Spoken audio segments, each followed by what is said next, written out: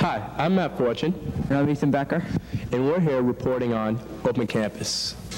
Right now we're on Main Street and in front of Palmer House. And we went out and we asked teachers and students what they think about the proposal to close Open Campus for next year. And here's what we got. Comments. Mr. Quinn, what do you think about the closing of Open Campus? Well, I have a definite opinion on the subject. I think campus should be closed. Why do you think Open Campus should be closed? Well, I think I have a viewpoint from being a ninth grade teacher. Being a ninth grade teacher, ninth grade officially doesn't have Open Campus, but they do have Open Campus, as does 10th grade. You know what I mean? They don't go to study halls. You know, there's no repercussions for not going to study halls. I mean, they might as well just be on Open Campus. But what happens is a lot of ninth graders can't handle that responsibility. They get lost. They get lost in the woodwork. You know, I have some science kids, curriculum to science kids that are just, you know, have completely fallen through the woodwork, you know, haven't been able to handle the open campus situation.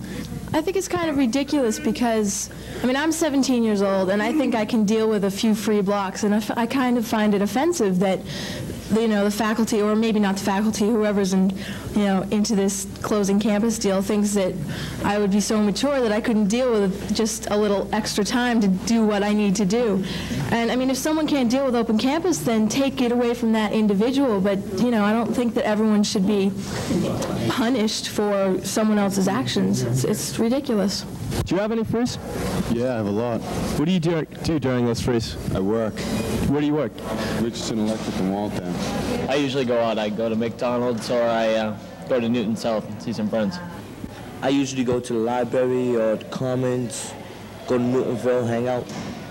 I have one study hall, but I try to get out anytime I can because it's a real waste of time. You can't really get work done, and it's bad. It's wasteful. I usually go outside and sit in the sun or hang around in the library or something. Do you go to all your study halls? Yeah, most of them. Sometimes I go to the library, though, or like see a teacher or something like that.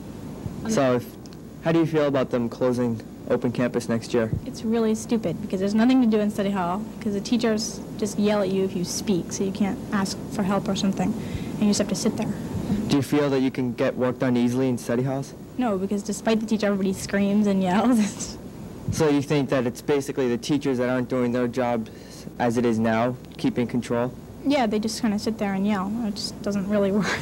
So what do you think about the closing of Open Campus next year? I think that it is a very childish thing to do. The teachers and the faculty are treating us like immature young children. I think it's been like this for so long, and I feel that the faculty seem not to trust the students about Open Campus. And next year I'll be a senior, so therefore I think that I should have the privilege of having Open Campus. Hey, when I was a freshman, I never went to study halls. They never enforced study halls or anything, so why are they going to try to do it now? What do you do during your frees now, Spencer? I usually go to the library. Schools are boring, and most of the time you don't have anything to do, and it's like a prison. You come to school to get away from the pressures of outside. You don't want to be like, you know, closed up in here.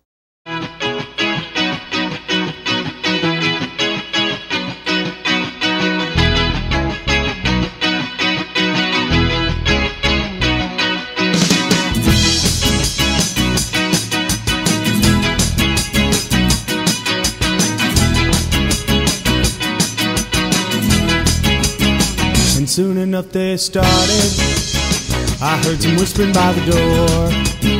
And soon enough they started. Two drunk guys fighting on the floor. They didn't say many words. They had familiar faces. It didn't seem like their first. I recognized their faces. Then the people cleared the floor and in their heads stood sides. The bartender poured himself a drink and said, "Man, it gets bad here on weekend nights."